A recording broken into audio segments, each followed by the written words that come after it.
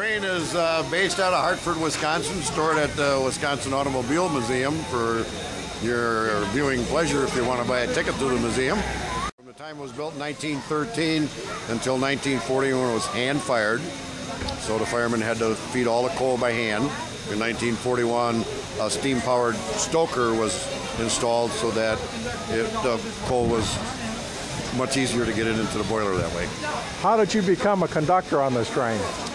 Well, I've been interested in steam for a long time. I've been around steam locomotives, and the locomotive is actually owned by a couple of individuals, and they look for volunteers that are willing to work hard, get dirty, and be flexible, and I fit all that, and so I've been with them for some time now, and I really enjoy it. I think you have the cleanest job on this railroad. Well, unfortunately, that's only temporary. By the time we leave here at 1 o'clock, I'll be in the caboose changing out of these clothes into my work clothes, and then I'll be up in the engine firing on the way back.